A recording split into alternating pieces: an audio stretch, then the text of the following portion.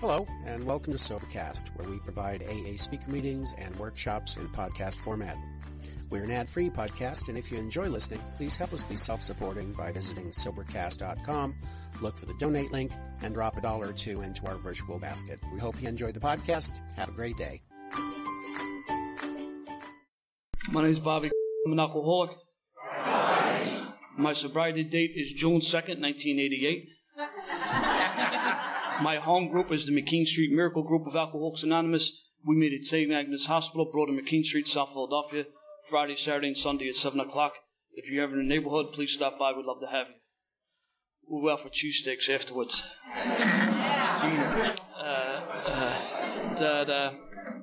I'd like to thank the committee for asking me to come down here.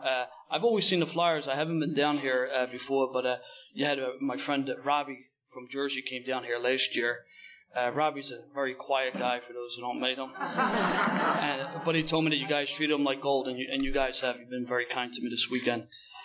Chapter 5 tells me what my directions are. I will tell you in a general way what my life was like as an active alcoholic, what happened to me, and what my life is like today as a sober member of Alcoholics Anonymous. I was born and raised in a very blue-collar ethnic neighborhood. I had 7 brothers and sisters. My mother was pregnant for almost 9 years. Really, I got my sister's 11 months older than me, and I am 11 months older than to my next sister. There's 8 kids in like a 9.5 year, almost 10 year span. We had no booze all night in the house. My father did not drink. My mother could not drink. Besides being pregnant all those years, she had a long history of mental illness and abused prescription medication, so we had no booze at all in our house. My grandparents lived around the corner from us, and they had a bar in their basement, and that's where all the family functions were held, the christenings, the graduations, and things like that. And that's where I had my very first drink. I loved my grandparents. My grandparents were immigrants. They spoke kind of funny, but some people think everyone in my neighborhood speaks kind of funny. But it was great, though, because my parents came from pretty big families. My mother is one of 8, and my father is one of 9. So there was always aunts and uncles and cousins, and we just loved to party. And I just loved that stuff, you know. My very first time I drank, I was just a kid. I did not get drunk, but I remember what it was. It was Ballantine beer. And I remember that because Ballantine used to sponsor the Phillies.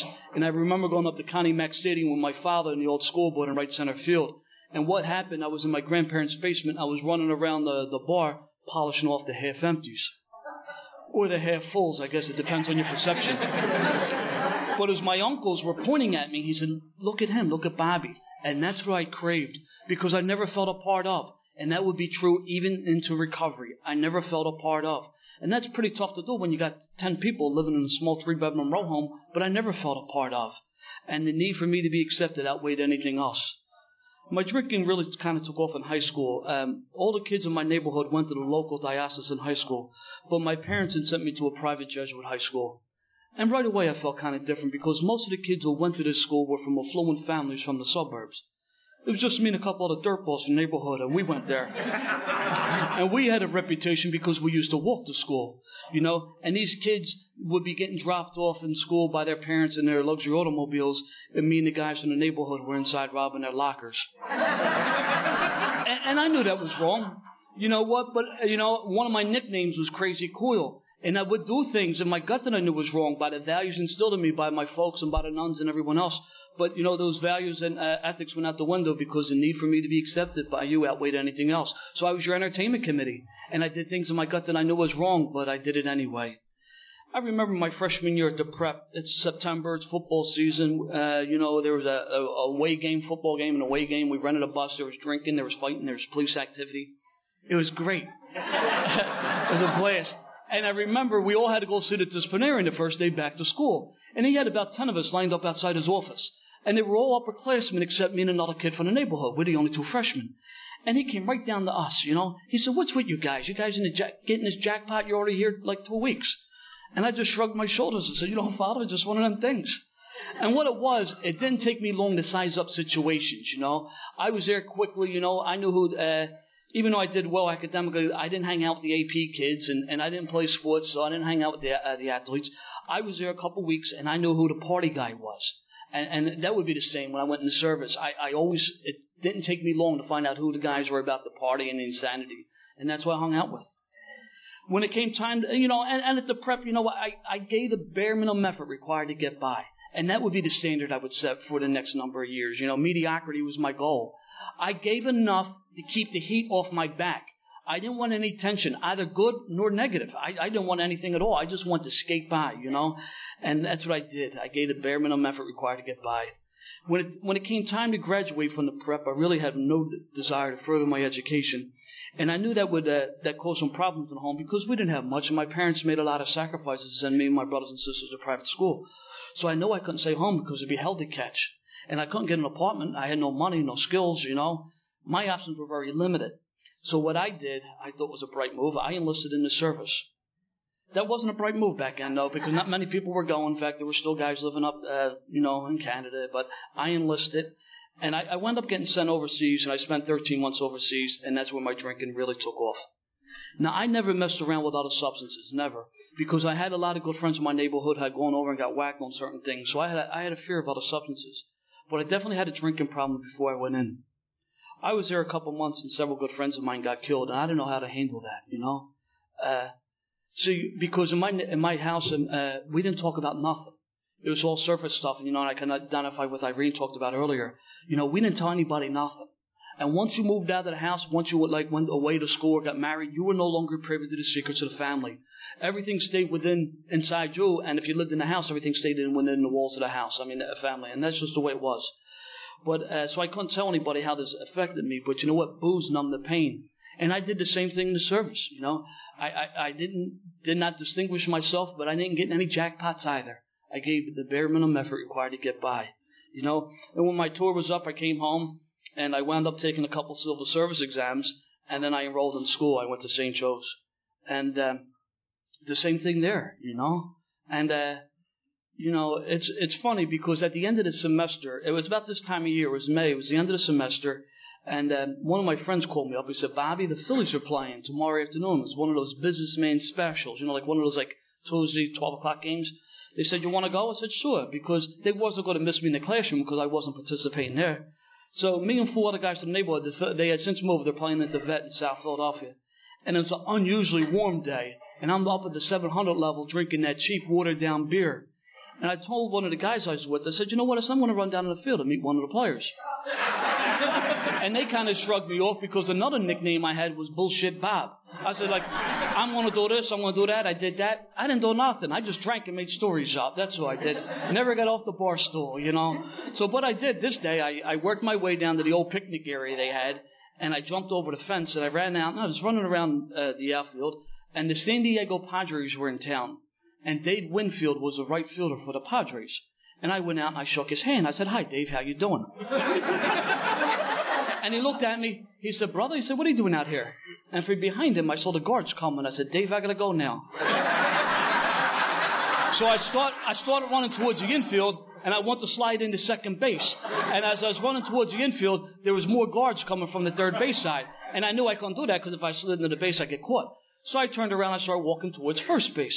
And I'm as close as, about 6-7 feet away from the guard, right? I'm walking like to give myself up. At the last second, I kicked the guy and I ran out in the outfield. Now, it seems like I'm running around like a lunatic for about 10 minutes, but it's probably closer, maybe 3 or 4, right? Up on the scoreboard, they put Mr. Excitement. Like, they couldn't catch me. But all of a sudden, I got nowhere to go. Now, at this point, I'm out of breath. I'm drunk. I'm about to get sick. The fence is 12 feet high. Like, I'm cornered. I just stopped running. I just stopped. And there was a lot of guards at this time. And they escorted me off the field, and I got a standing ovation from 37,000 people.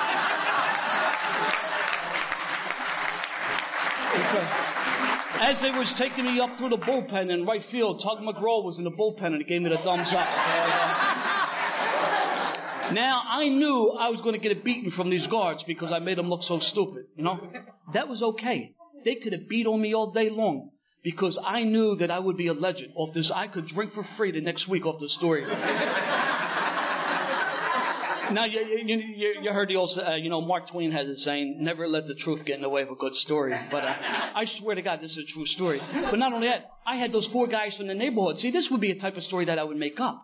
But I had them 4 guys from the neighborhood up in the 700 level. They were going to be my witnesses. I was in. I knew that. Just as I was about to get my beating, the Philadelphia police lieutenant showed up. He said, "What's the matter with you?" He said, "Are you drunk? Are you high?"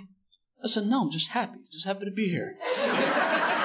He said, "Well, you better get your happy ass out of the stadium." So not only did he save me from getting a beating, but more importantly, he saved me from getting arrested. And that was important because one of them civil service exams I took kind of panned out, and I got hired by the Philadelphia Police Department. They was hiring anybody back then. Our mayor at the time was a guy by the name of Frank Rizzo. He's a former cop. Frank, you can bank on Frank. There was 8,300 of us, and we were nothing but a gang with badges, I wasn't even old enough to drink. The drinking age in Pennsylvania has always been 21. At that time, the drinking age in Jersey was 18. And where I lived in Philly, I could be across the bridge quicker than I could be other parts of Philadelphia. So we used to go over the bridge all the time and drink. Once I got on the job, though, I can go wherever I want, I remember when he swore us in, we were holding up our badges. He said, "Gentlemen, you're holding the ticket to the best show in town." And he was right, So I spent my first 10 years in North Philadelphia, and I would see the ravages of alcoholism and drug addiction day in, day out. And at the end of the day, I would go out with guys in the squad, and I would drink, I saw a lot of things on the job that bothered me, but I couldn't tell my coworkers that because I wanted to be part of one of the boys. And most of these guys, they were all older guys than me. They did a big hiring at the end of the 70s. A lot of these guys were all Vietnam vets, and I wanted to be accepted by these guys, to the point where I even engaged in behaviors I knew my gut was wrong, but I did it anyway because I needed to be accepted by these guys outweighed anything else. And you know what? The drinking got ugly for me quickly. That story I talk about running on the field, I tell that story for a couple of different reasons. One, it's true. Secondly, it's the only funny story I got. See, I wasn't a funny guy, I wasn't a lover. I wasn't an athlete. I was none of that stuff. I was a lying, thieving, stinking, falling down, violent drunk. And if I hung around you, you had something I wanted. I used and abused every person I came in contact with. And thirdly, I was a major blackout drinker from the very first start. Just drinking beer. And occasionally other things, but mostly beer. But I was a blackout drinker, and I would remember I would come home to the corner the next day, and the guys would tell me the things I did the night before. And then 2 or 3 hours later, when we'd be out, I would be repeating these stories like I remembered them, and I didn't, So the drinking got ugly for me. And you know what? I was the last guy to figure it out. I remember, my very first meeting in Alcoholics Anonymous was in 1979. And I don't tell people I went out because I really never came in. But I'll tell you what happened. I was at work one day, and our job, we had I showed up at work, and one of my coworkers was drunk. And on our job, we had a counseling unit, an EAP unit. And part of that EAP unit, they had a group called the 369. And I remember I showed up at work, and the supervisor said, "Bobby, take this guy up to the unit. He's detailed there for the day." Now, 369 was a little house that sat in a park. And I coming down the driveway, and there was a guy sitting on the porch, Eddie M. And I pulled up. I said, "Eddie, I'm dropping this guy off. I'll be back at 4 o'clock to pick him up." He looked me dead in the eye. He said, "Kid, do you want to come in?" I said, "No, I don't." I was insulted that he even asked me. Because I know what alcoholics were. Alcoholics were these poor people I was dealing with day in, day out. Alcoholics, were you older guys? Or you married guys? Or you guys with the 3 heads? I didn't have a problem drinking. I was a beer drinker, and there was no way you could be an alcoholic drinking beer. I mean, the only time I drank hard liquor was like on St. Patty's Day, or New Year's Day, or payday. But I was a beer drinker. And you couldn't be an alcoholic drinking beer. When I got sober a few years later, Eddie was one of the first guys I saw in my first outside meeting, and he just smiled. He said, "So, kid, you finally came around." You know what? I was at a family function one time, and my uncle, he was a boss on the job, and he pulled me off to the side. He said, "Bobby, I'm hearing stories about you. You're going to get yourself in a jackpot. You better take it easy." I was at work one day, and the supervisor pulled me off to the side. He said, "You know what, kid?" He said, "You're smart. You're going to go places, but that booze is going to mess you up. In one ear and out the other." Several years later, on 2 separate occasions, I ran into my uncle and that supervisor in the rooms of Alcoholics Anonymous. And I realized at that point that they were trying to 12-step me. And I remember talking to my uncle. I said, "Jimmy, how come you didn't tell me?" He just smiled. He said, "Bobby, you just weren't ready yet." which just goes to show you that all the drinking and all the other behavior I engaged in were necessary for me to hit my bottom, you know. I was 24 years old, and I shot and killed a 15-year-old kid in the line of work. And it was a terrible situation that couldn't be avoided, you know. They now have a phrase, a term suicide by police, but that wasn't coined back then. And I use that as an excuse to crawl in a bottle, and that's what I did for the next 3 years. I wound up getting sober when I was 27. A lot of people offered help to me, and I rejected that, and I was just full of self-pity. And I just crawled in a bottle. My drinking took me to a lot of my nevers, and one of those nevers was the use of other substances. I wound up getting promoted, and I got transferred in this unit, and I was drinking, my judgment was impaired, and I was put in a position where I thought I needed to get involved in other substances. My drug use is very short. It lasted 17 months. It caused a lot of problems, and it brought me to my knees. And I think out of respect to the fifth tradition, that's why I need to talk about that stuff, you know. That's where it went. I was sitting home from work one day, and I was sitting reading the Daily News, and there was an article in the bottom of the paper. It said alcohol problems, drug problems, marital problems, suicide, and marital problems, thoughts of suicide, depression. And I'm looking at the ad, and I'm 4 out of 5 because I'm single. And I'm sure if I was married, I'd been batting 1,000. But they talk about the moment of clarity, but as soon as it came, it quickly left. But something made me cut that ad out, and I stuck it in my wallet, and I continued on drinking. It was Memorial Day weekend, 1988, and I was guys in my squad were in this bar, were drinking, pounding them away, and one of my coworkers decided that he needed to leave for one reason or the other, and I decided I would give him a ride home. Designated driver, another term that wasn't phrased yet, and you'll see why. I've always been a show-off, always an arrogant guy. I was very aggressive with my job, and I got a lot of publicity, and just in case you happen to miss it, I would have an article to show you to verify that. So I decided I was going to show off my driving skills, and that's pretty easy to do when it's not your car, you know. City vehicles, it wasn't unusual for me to go down sidewalks and do all that other stuff. And I was going to impress my coworker with these skills that I had. And I was riding out the street, and there was a kid riding towards me on a bicycle. He was about a couple blocks away when I decided I was going to play chicken with this kid. Unfortunately, at the last second, we both turned in the same direction. I ran this kid over. As he lay bleeding on the hood of my car, I got out of my car with my nightstick and was going to beat this kid because I thought he was milking me for an insurance claim. The guy that I was with prevented me from doing that, so I took this kid and threw him off to the side of the street like a piece of trash. I pulled this crumpled bicycle from beneath my car, threw that off to the side of the street like a piece of trash. I went back to the bar, I made some sort of smart remark, and I continued on drinking. When I came to the next day, I realized I was in serious, serious trouble, but I didn't think anybody would help me because I was such a creep. And, I couldn't even get people to hang out with me, you know.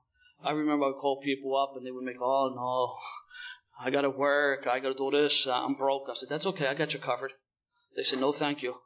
It's pretty tough when you can't even buy people towards the end of your drink, and I was just an ugly person. I had been for some time. I remember, and I tried to stop drinking, I remember at work I was like a kind of abusing my sick time and vacation time, and, the boss came up to me and said, you know what, you're going to get yourself jammed up. And I would go on the wagon for a bit and, out on another run. I'd be living with a girl at the time, and she said, you know what, Bobby, you're a pretty nice guy, but when you start drinking, you become a pig and an animal, And I would try to save that, and I'd go on a run again. I tried to give it up for Lent. I tried to do all these other things, I was just never successful. I didn't know what to do the next day. So what I did do, I got a bottle of liquor, a case of beer, and some other substances, and checked into a hotel with the intentions to consume all this stuff to build up the courage for me to end my life. And at this point, I was suspended from my job. I had no longer access to my weapon, so I couldn't shoot myself. So 3 days later, they're knocking on the hotel door to kick me out. And I know what to do. So I walked over to the window, and I opened up the window, and I was going to jump out the window. And when I opened up the window, I was on the 5th floor of the hotel, and I remembered I was scared of heights. I made 23 jumps. I never overcame my fear of heights, So I went in the bedroom, and I filled the bathtub with water, and I had a blow dryer, and I was going to pull the blow dryer into the tub to make it appear an accidental electrocution. But every time I pulled a blow dryer into the tub, it would come unplugged. I was about 1.5 feet short on cord.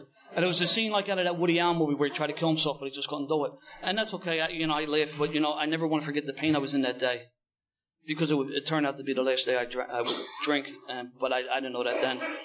So the only tool that I had left was my car. So I took one last spin through my neighborhood. I started up the Falls Bridge, and I come down the East River Drive, and I was going to end my life in an automobile accident.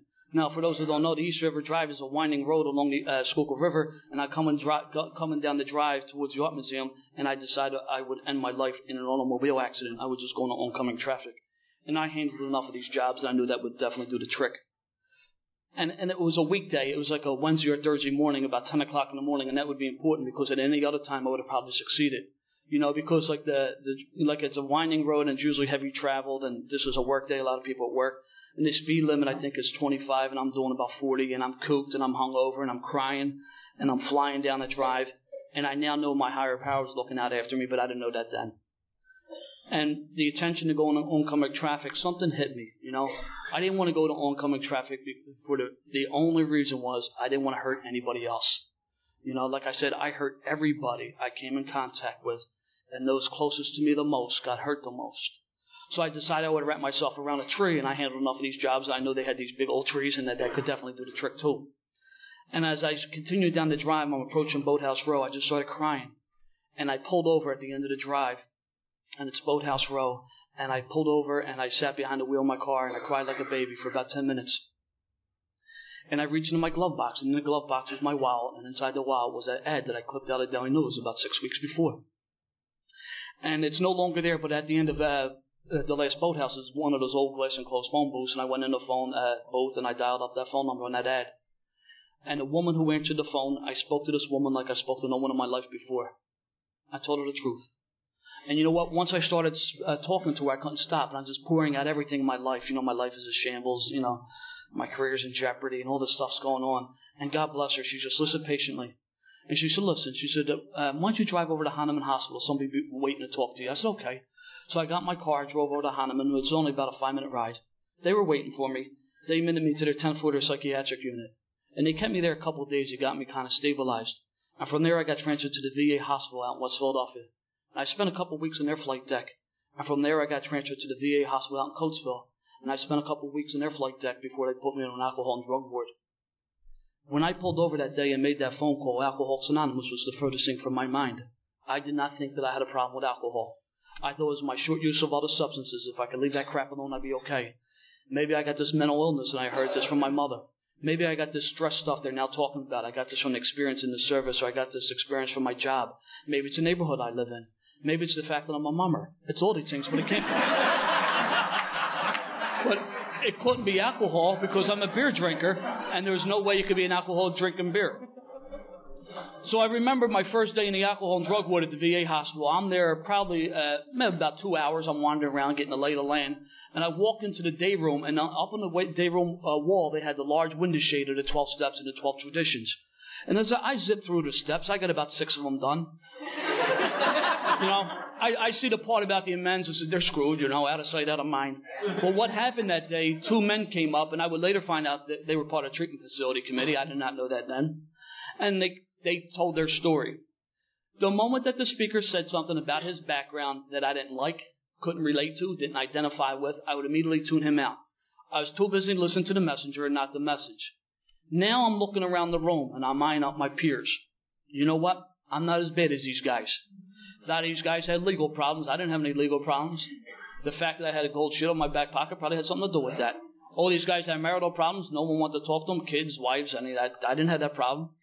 Probably due to the fact that I've never been married. I don't have any kids. You know, I was looking for the differences and not the similarities, and the cockiness settled in. But what bothered me the most was at the end of this meeting, everyone got in a circle and said the Lord's Prayer. If this is what you people are about, I didn't want nothing to do with you, because I hated God. And I know they're kind of strong words, but that's what it was. And hated God. And I'll tell you why. I was 15 years old. I came home from school one day. And I talked about my mom's mental illness. My mom was like a fundamentalist with the church, you know, and she was in the charismatic movement, so she could speak in tongues. And there was TV and radio programs and pictures and candles and all that other stuff throughout the house.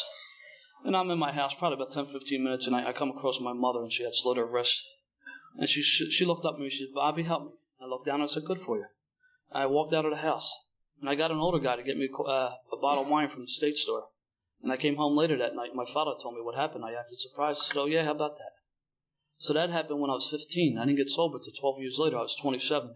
That's 12 years of hating God. It'll be a couple more years before I would deal with this. So I broke away from the group and would not say the prayer.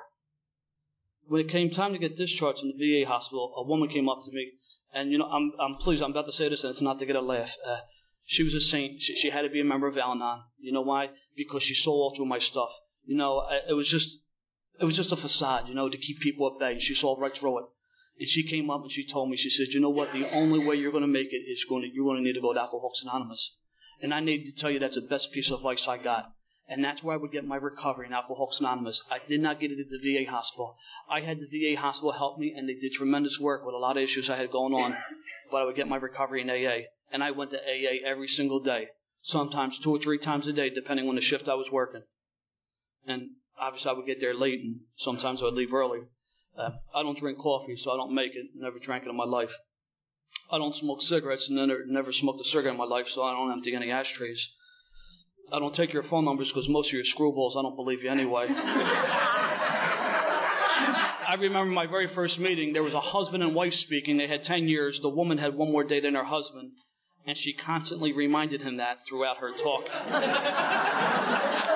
And these people with 10 years, I didn't believe them. I thought, maybe you could go over and drink in Jersey and keep your Pennsylvania time. Or you had these private parties going on where the real deal was going on because I just couldn't get with it.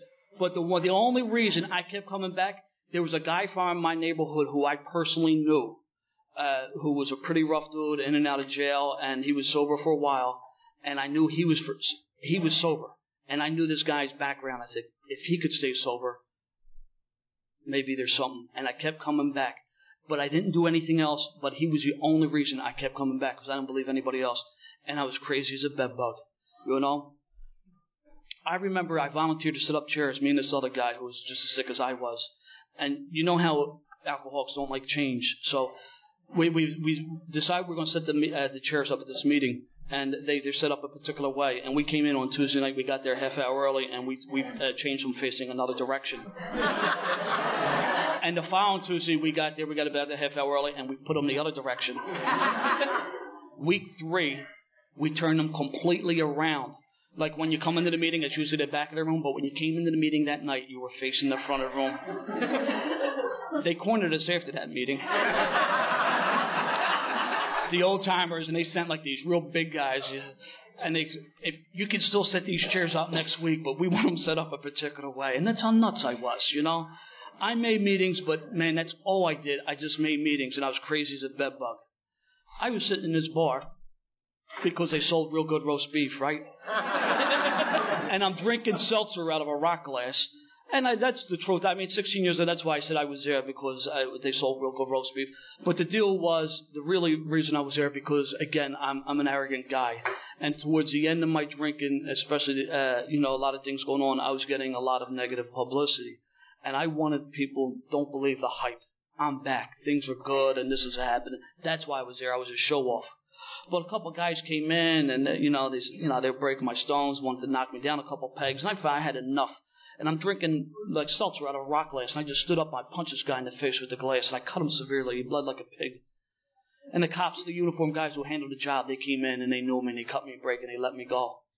And that's where I learned my lessons about people, places, and things.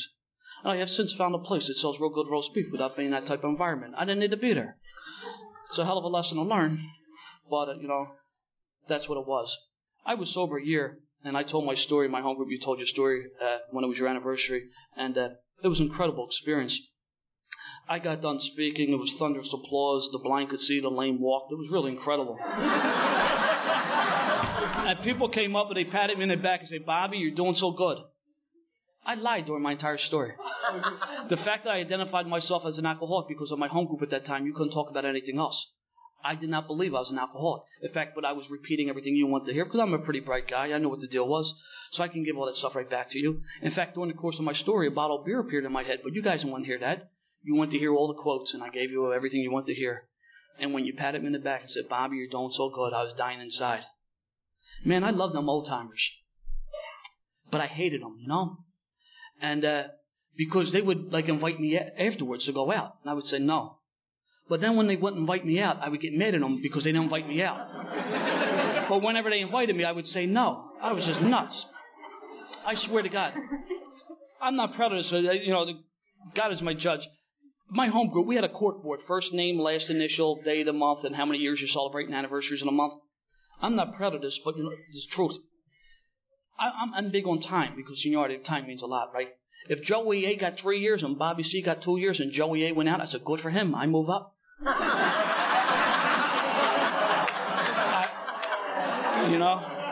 I swear to God, I had no idea who John Barleycorn was. I was wondering why everybody was blowing this guy's anonymity. I said, he must be really tough SOB. I wouldn't want to tangle with him. When I found out who John Barleycorn was, I felt so stupid. Well, here I was. I was so damn bright, it damn near killed me. My early recovery, my first couple of years, I used to go to go-go bars, right? I drank soda, and I would get my pictures taken, like with the entertainers. And I would come to meetings and pass them around to the old-timers because I figured they would like that. They would look at the picture, and they would look at me, and they would shake their head. And I said, please, kid, please keep coming back. And I thought they were being facetious. I said, all right, I'll keep coming back. I was nuts. No one asked me to be their sponsor. No one wanted what the hell I had. I didn't carry the message. I carried the disease. I swear to God. I go to meetings, I get my hand up and share something. I go to the men's room or get something to drink, and people next to me, the seat next to me would be empty. They moved to the other side of the room. Then I try to glare them, stare them down. I was nuts. I was 23 months sober, and I beat another man with a baseball bat. I forget what step I was working that day. I swear to God. One day these guys came up to me, and you know how you can trick new people. You ask them questions without giving them a chance to formulate the lie. They came up to me one day and say, Bobby, you working this weekend? And I knew what I should have said, but before I knew it, no came out off the tip of my tongue. I said, no, I'm not. They said, good, we're going on a retreat this weekend, and we're going to take you on a retreat with us. Now, see, I'm still not saying the prayer. And these guys go to retreats a lot, and they're doing their deal. And but I couldn't tell these guys about my mom. What would they think of me? But I really want to be liked by these guys. I want to hang out with these guys. But they kind of put me in the spot. So we're going up to the retreat. It's funny. Usually at work, I drive the cars, and my prisoners are in the back seat. Here I am. I'm in the back seat with a guy on each side of me. It's like role reversal. I guess they're afraid I'm going to jump out. As we get closer to the retreat house, the knot in my stomach gets bigger. But I still can't tell these guys the deal. But the need for me to be accepted by these guys outweighed anything else. So I'm willing to put myself in this terrible situation, We get at the retreat house. I'm there about 15 minutes when I run across the retreat master. He gave me a big old smile. He's my disciplinarian from high school. But not only that, he was a longtime member of Alcoholics Anonymous. And, man, he was so happy. I still remember, man, his face lit up, and he hugged me. He said, it's great to see you. We start talking. He wants to know how long I'm sober. I'm telling him. He said, good. Where you go to meetings? I'm telling him. He said, good. He said, who's your sponsor? I said, I ain't got one. So I'm a pretty bright guy, and he knew that. He knew I was a bright guy. He said, I strongly suggest you get a sponsor. And I said, okay. So I asked my roommate to be my sponsor. God forbid should I ever be questioned again. Bobby, you got a sponsor? Yeah, there it goes right there. There's my sponsor. And I never talked to the sponsor. The only time I talked to him is when I accidentally bumped into him in the meetings. And he would say to me, Bobby, I still got that same phone number. I said, yeah, I'll give you a call. I never called him. Know what I used to do? I said, you won't believe this guy. He got me doing this. He got me doing that. Did that. He didn't do nothing. I made it up. He put the hand of AA out there. I slapped it away. Then I character assassinated him to boot. I was just nuts. I swear to God. My second anniversary come, I didn't celebrate it. 1 month afterwards, I went to eat my gun. The same pathetic feeling I had 25 months before, but 25 months before, I'm loaded with drugs and alcohol. Here I am, stone cold sober in the rooms of Alcoholics Anonymous. I went to eat my gun. Safe to assume my life is unmanageable. I'm at a meeting one night, and that guy Troubles. No one called him, the guy from my neighborhood, no one called him Troubles to his face because he was a pretty rough guy. But I saw him, and I knew he was for real because it wasn't in the rooms of AA. It was out in the neighborhood, where I saw him walking the walk. And I went up to him one day after a meeting, 25 months sober. I said, Bobby, I need some help. I said, would you help me? Would you be my sponsor? He looked at me. He said, Bobby, I need to tell you, I've been watching these past couple of years, and I'm sticking my chest out. I said, yeah, he likes me. And I need to tell you, he said, you're full of shit. That's not the response I'm looking for. He said, I'm going to be your sponsor under certain conditions. A, you're going to call me every single day. You're going to go to a big book meeting a week. You're going to go to a step meeting a week. You're going to go to a men's meeting a week. You're going to leave them damn women alone, and you're going to get yourself a coffee commitment. And I'm saying to myself, who's he talking to? I'm 25 months sober. I'm selling the grapevines. I got it going on here. But what I did do, I looked them dead in the eye and said, okay, I'm going to do that. And that's the night that I took the first 3 steps. Like I said, I wanted to eat my gun, and it's safe to assume my life was unmanageable, and I knew that I was powerless over alcohol. Like I said, I hated everybody. But you know who I hated the most? I hated the new guys because they were getting better before me. Because I'm big about time, I'm sober a little over 2 years, and I see this kid got a year, and he got this glow about him. The reason he got the glow was he was taking the steps. He was taking the action. I wasn't taking the action. And I hated everybody, but I hated these guys. So I knew as much as I hated God, and the resentment was still there, I hated God, but I knew God was working because these guys I hated the most, these new guys, I saw them come in and they were in terrible shape, and I saw them get better before my eyes. So I knew something was happening, and I needed to latch on to that, and I needed to sort my crap out between religion and understand this was spiritual, but I just couldn't do it.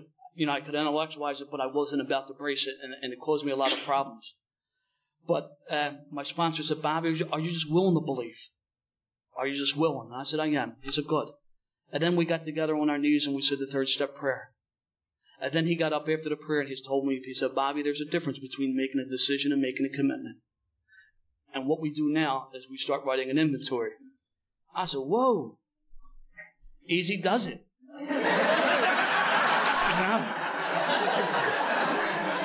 Don't want to get well too soon.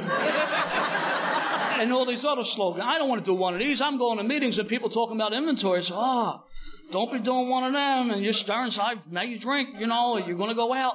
I was about to eat my gun. You can't get no further out than that. What did I have to lose?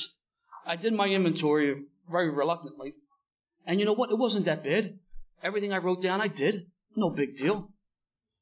The big deal was the next one, talking to him about it. But I'm a bright guy. I got it figured out. I call him up. I said, Bobby, I want to go and retreat this weekend. I'm going to do my 5th step with a priest. He said, Bobby, that's great. When you get done, stop by my house. You do it with me.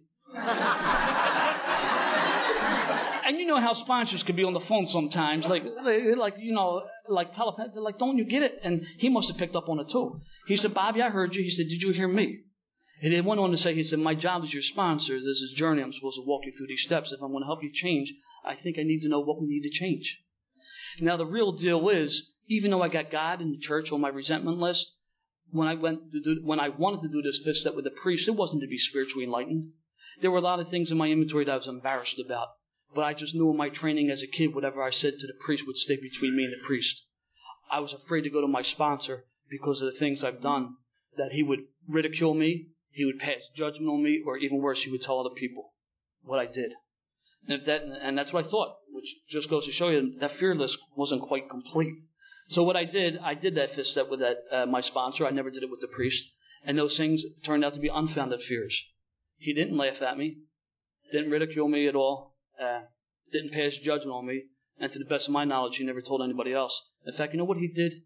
He shared some of his stuff with me, which took away the terminal uniqueness that I was the only person in the world that has done certain things. And I'll be forever grateful for him for doing that, At the end of the 5th step, he made me sit in his house. He had a quiet room set up in his house. I guess he didn't trust me that I would get sidetracked once I left his house. And I sat quietly for that hour. And I can only talk about my experience. And you know what? No bushes on fire, lightning bolts, and none of that. But you know what it was? The screaming inside stopped. Now, that may not sound like a lot, but at this point, I'm probably, maybe 34, 35 months sober. For me, it's an incredible experience because my head was always racing and the voices inside stopped, 6 and 7 character defects. I didn't know what these were. I knew when I drank, I was a character.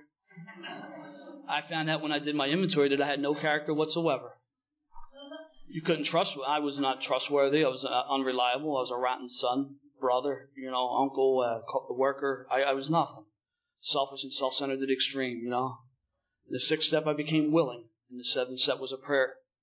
But my sponsor told me, he said, Bobby, you need to put legs on those prayers, And I got a laundry list of character defects, and I can pray all day, God, help me, like for patience. God, help me be patient, help me be patient.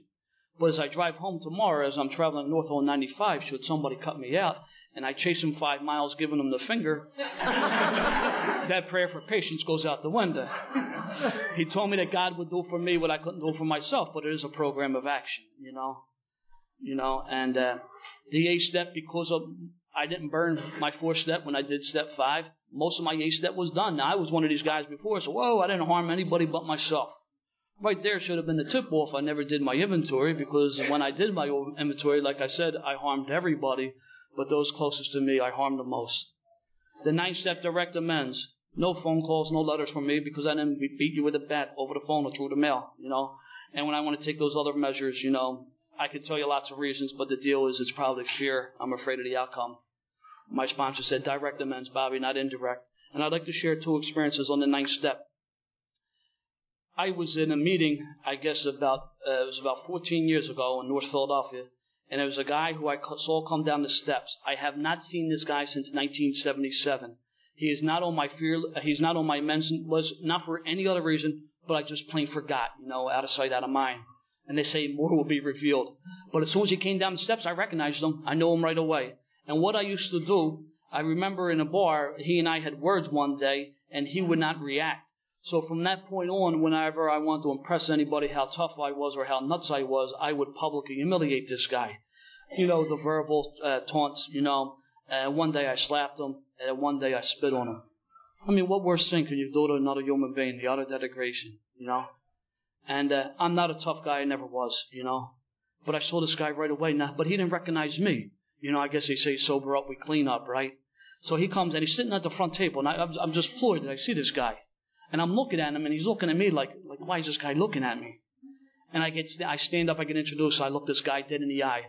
I said, my name is Bobby Coyle, and I'm an alcoholic. Now, I need to tell you why I use my full name. I love the traditions. I know they're top secret stuff. We won't even mention concepts, but, these traditions, a lot of them were misunderstood, and no more so than this 11th tradition, All of a sudden, we get sober. It's like we join the mafia, right? We take on nicknames. There's Bucktooth Mary and Frank the Fox. Frank the Fox, Mike the Monk, Pepsi George. I mean, you get all these nicknames, All of a sudden, I don't want no one in my neighborhood I'm a drunk. I'm in AA. But everyone in my neighborhood knows I'm a drunk because there's little telltale signs. They come outside, they catch me, I'm urinating on their car. My girlfriend threw the clothes out the window. I'm slumped behind the wheel of my car, sprawled out. Everybody knows I'm a raving lunatic drunk. But God forbid my reputation should be tarnished by going to AA. The 11th tradition is real clear. Personal anonymity at the level of press, radio, and film. That means you will never see my full face or my full name, which is Robert Ignatius Benedict Coyle III, stating I am a member of Alcoholics Anonymous. That's the 11th tradition. Dr. Bob went on to say, and Dr. Bob and the Good Old Timers, I was always told, cite the source. Dr. Bob said, when one drunk is anonymous from another drunk, that is a violation of the 11th tradition.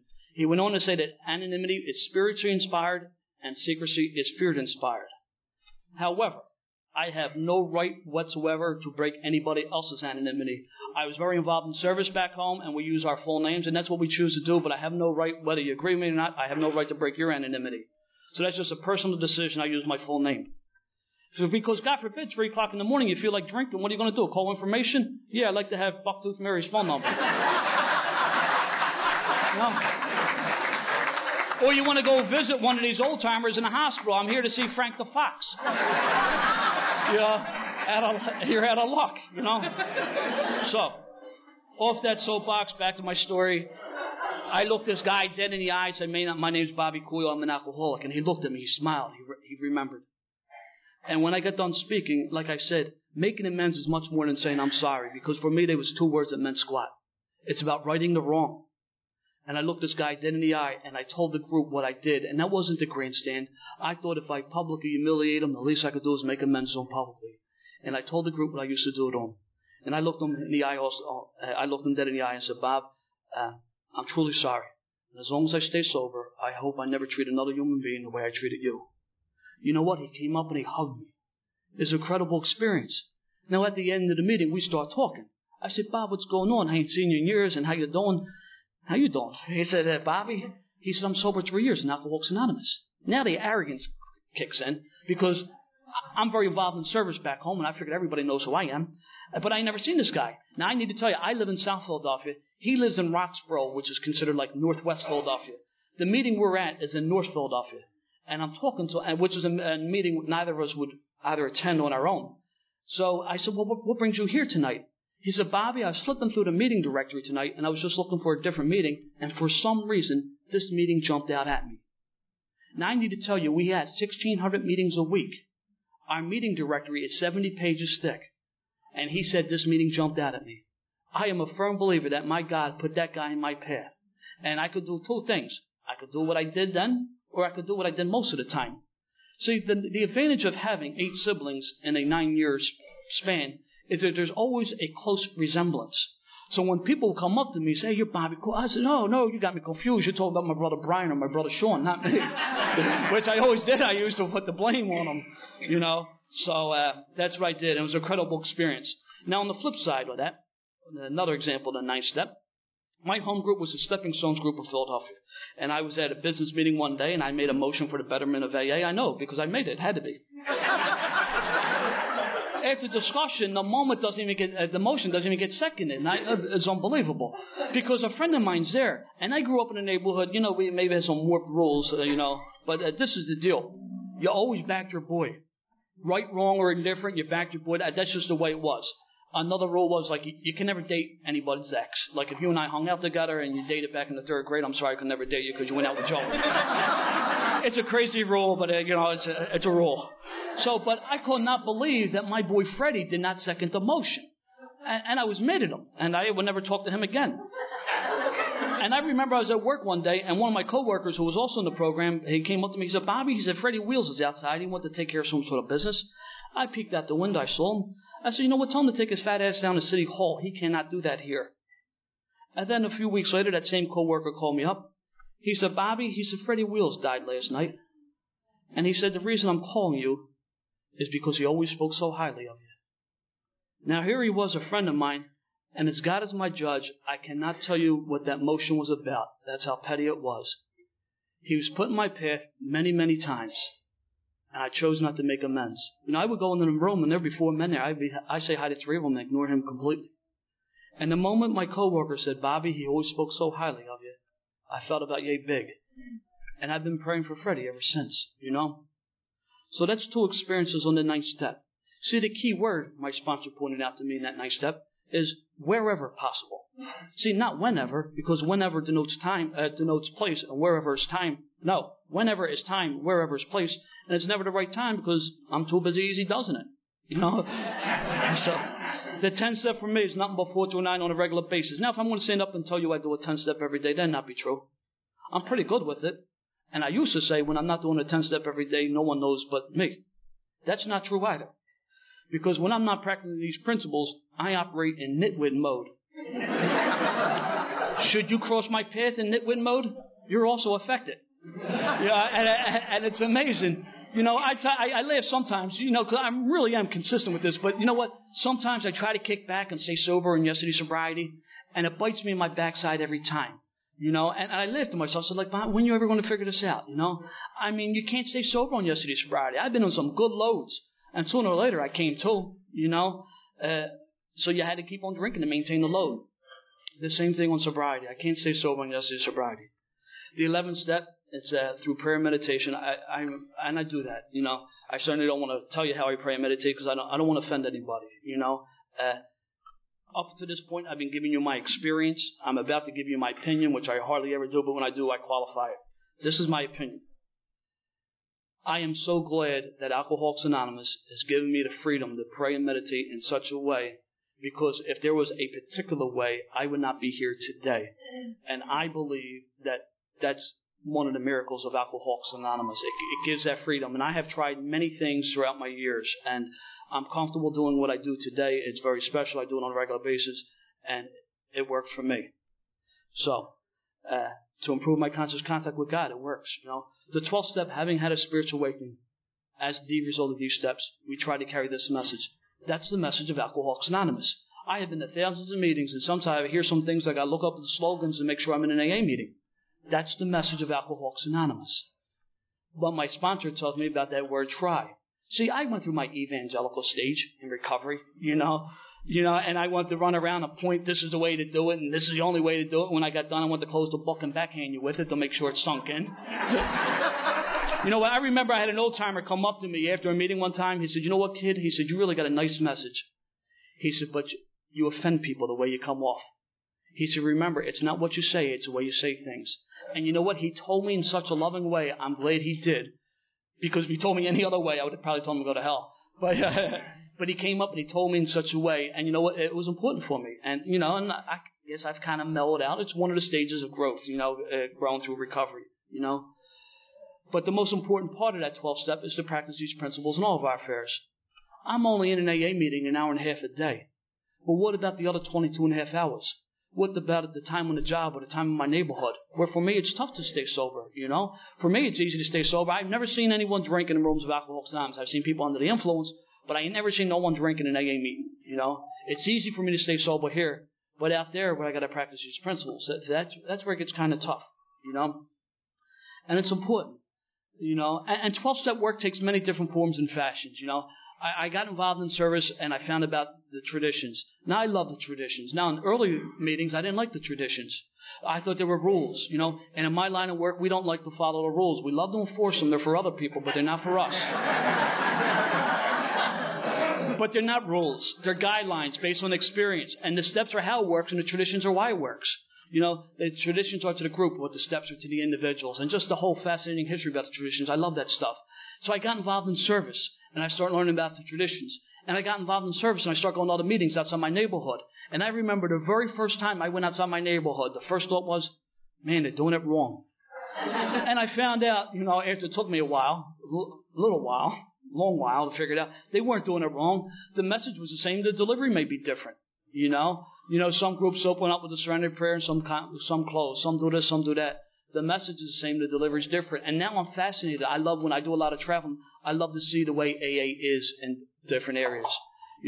I got involved in service, and I was going to be the youngest delegate ever to the General Service Conference. Who that delegate was and how old they were from Area 59, I had no idea, but it was going to be me. Be careful of people with aspirations in service, that's sick. I got involved in service. I was on my way. Now, I need to tell you, I love service. I really do. And I guess I'm going to give my opinion again real quick. I get uncomfortable when people say that service, that's about power and politics. That has not been my experience. Some of the most selfless people that I have known have been through service, I mean, there's a lot of times I would like to stay home and watch the Flyers. By the way, they won today. Smarty Jones, too. Smarty Jones. It was a good day for Philly sports. They build us up, they'll break our heart later. It goes with the neighborhood. I love service, and there are a lot of times I would like to lay up and watch a game or whatever. I remember my sponsor one time, about 12 years old, Holmesburg was still open. He took me up. He said, Bobby, we're going to go up to Holmesburg. And at first I said, no, I'm not going. He said, you are. I said, I'm not. He said, you are. I said, okay.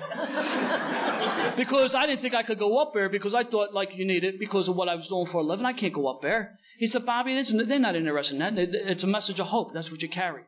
And I said, okay. Now this was about a month before the commitment. And I remember as we get closer to the commitment was on a Monday night. The Eagles were playing Monday Night Football. They're playing the Cowboys. Oh, that's what I said, right? So I called my sponsor up. I said, I'm trying to make some sort of excuse. He saw right through it. He said, Bobby, you gave me your word. It's a commitment. And by the way, if you pick up a drink, I don't think Randall Cunningham's going to come over and 12-step your ass. So you got to come. So we went on the commitment. And we went up to Holmesburg, and it's a process to get, buzzed in and all this other stuff, right? We get there. No one shows up. They're all on the block watching the game. Now I really got an attitude. As I'm leaving Holmesburg, now Holmesburg's a county jail, I say to one of the CEOs, I guess all your drunks must be up at Greatersford, right? At the state correctional facility. And he didn't know what the hell I was talking about. And I'm driving home, and my sponsor, he picks up on my attitude. He says, Bobby, you don't get it, you selfish SOB. He said, we were here just in case. We're here to carry the message. We are responsible for the effort, not the outcome. And you know what? I met him after work that night. We had dinner. So we spent a total of maybe 4.5 hours together.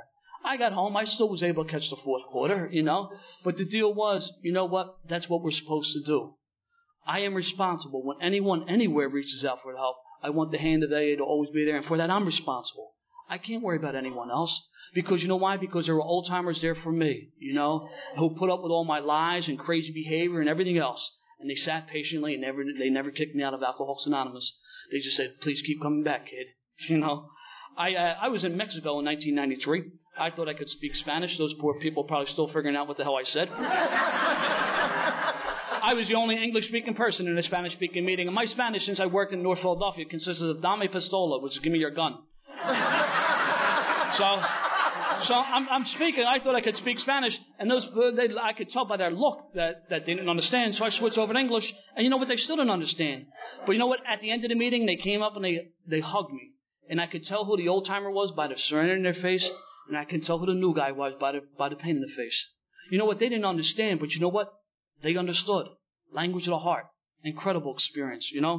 When I talk about when I had aspirations to be the delegate, you got to go through the process with DCM and area officer. I had one of those positions, and in 1993, I got diagnosed with lung cancer. And it was a pretty fluke way that I found out. I was training to run a marathon. I went to run Boston. You need to do a qualifying marathon to do that, and I was training for the Marine Corps marathon, and I wound up getting something was going on, so I went to get a second opinion after it got confirmed, and it was confirmed lung cancer. I never smoked in my life. A little reefer for a short period of time, but I never smoked a cigarette. No big deal, right? And I remember when I came home, I was stunned, and I'm sober for a while. I'm doing the deal. I got things happening, and I didn't handle this well. And I remember my sponsor at the time. He said, Bobby, what are you going to do about this? And I went through, the chemo, and then radiation, and I bounced back. I did pretty good. And then I got sick again. It came back fairly quickly, and they had to get aggressive. And they wound up having to remove the lower left lobe of my lung, And I really got sick there for a bit. And I finally had to give up my position, and because I wanted to hold on to it out of ego. But the deal was I just couldn't do the job, and I knew that the area would be better served if someone else took the position. And I gave it up reluctantly, but I knew it was the best thing to do. But then I was laid up in my house. I always made meetings, but I couldn't even make meetings anymore because I was very sick. And people start coming to my house to carry the meeting, carry the message of Alcoholics Anonymous. And I'm just not talking about people I knew like from my home group or from my neighborhood. I'm talking about people that I met maybe once or twice at the assembly. You're looking at a liar, thief, and a cheat. I took from everyone. The only thing I gave was heartache and misery. And they came to carry the message of Alcoholics Anonymous. Now, I'm a firm believer that my doctors did a pretty good job, but it was definitely the prayers of alcoholics that helped me, And I bounced back. I was doing good. I was like 1 month shy of 5 years. I was in complete remission. I got sick again. And I just finished up treatment. It was like 15 months ago since I had my last treatment. My hair grew back, and now like getting a little belly. I never had one of them, and I glow in the dark. But other than that, I'm doing pretty good. I'm doing pretty good. I thought maybe I had an excuse to go out and get loaded, but you know what? I really didn't have a reason to go out and get loaded. I had a pretty good life. And because I practice these principles very reluctantly, but just the same, you know what? I got to embrace life. There's a lot of things I've done in my past that if I could change in a heartbeat, I could. And I'm not even talking about drinking. I'm talking about sober. I did some things I'm not proud of. But I can't change it, But you know what? As I went through the steps, not only did the obsession to drink was removed from me, which is a miracle, but most importantly, my past. I can't change my past, but the steps enable me to change my attitude about my past. And my past is no longer the albatross that it was. I have a lot of rewards, and none of them are financial. It's the intangibles you can't put a price on. I'm talking about true friendship, peace of mind. It's just a wonderful way of life, I love Alcoholics Anonymous. One of my favorite sayings is, we absolutely insist on enjoying life. If the newcomer could see no joy in our existence, they won't want nothing to do with us. And obviously, I just paraphrase that last sentence. Bill Wilson's much more eloquent than I am, but you catch the deal, And I put this out for the new guy, because if you're here tonight and you think, oh, Christ, my life is over, I got to wear the hair shirt, got to beat myself, man, you're greatly mistaken. Your life is just starting. whatever you did drunk, you can do stone cold sober. And you can be better at it. You can have more fun, and most of all, you can remember it. It's a blast. I alluded a couple times, I mentioned the passing. I am a mummer. Third generation mummer, matter of fact, you know. I know quite a few of you guys are from the area, but there may be a few people here. I don't know if Irene knows what a mummer is, so I'll tell her, and for the benefit of others. Mummers is, it's a parade that's been going on in Philadelphia for hundreds of years, you know. And in 1901, the city finally had to organize the mayhem because it was getting nuts.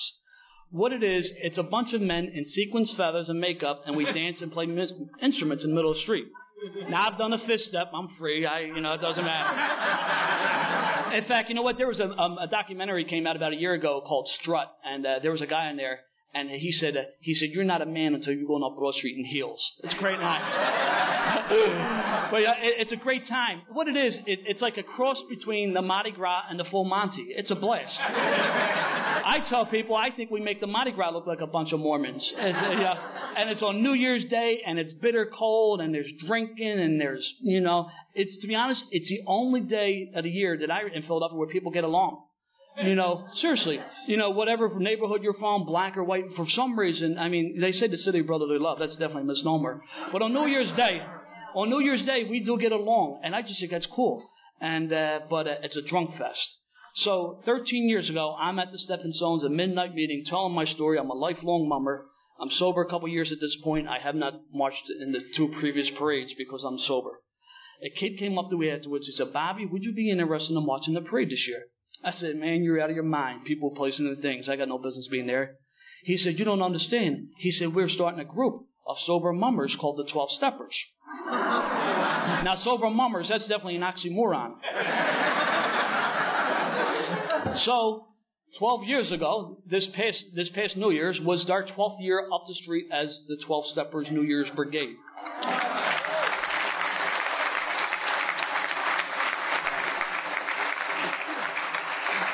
For me, it was my 34th parade. Here I am able to do something that was a big part of my family.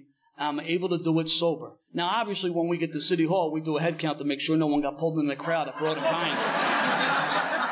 But the reason and in 1999, our brigade came in first place. It was a blast. So, if you can do the strut on New Year's Day sober, anything is possible. This is put on by the area. Service is important. I want to close with this. The 12-step takes many different forms and fashions. I am a firm believer that every person in this room has a gift. It may be different than the person next to you, but it's your gift. I did corrections for a while, and I know corrections aren't for everyone for any number of reasons. But there's other types of work you can do. There's treatment facilities committee. There's corrections. There's telephone volunteer. There's CPC. That's CPC, not PCP. CPC. Cooperation with professional community. You take people to open meetings, professional students. You can get involved in the intergroup or the area if you have time. Some people can just stay home to answer phones. Putting this conference on is a 12-step event, Some guys make great coffee. Some people work with newcomers behind the scenes. Some people are real good organizers, and some people are good with checkbooks. And there are some people who probably should never, ever be near a checkbook, but you know what the deal is. And I'm a firm believer, like I said, you just got to find out what your gift is. It's a wonderful way of life. If you're new, please get a home group, get a sponsor, get involved. It's the whole bowl of wax. It's just not one thing. I knew people who did certain things and they went out and get loaded. But you know what? I don't want you to think that recovery is like a lottery and one day it spins on you and it's your day to drink. That's not true. It does not work that way. I've known people who've done the deal day in, day out, and all I have is a daily reprieve contingent on my spiritual maintenance. I'm not drunk proof, but you know what? I got a pretty good shot. I'm not picking up a drink if I follow the directions that have been laid in front of me by the old timers, So if you're new, please keep coming back. It's a wonderful way of life. And I thank you for the privilege of participating in an AA meeting. Thank you.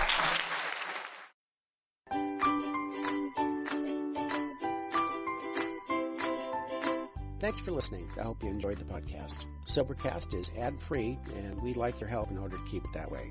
So if you'd like to help us be self-supporting by pledging $1 or $2 a month, visit Sobercast.com and look for the donate links. Thank you very much.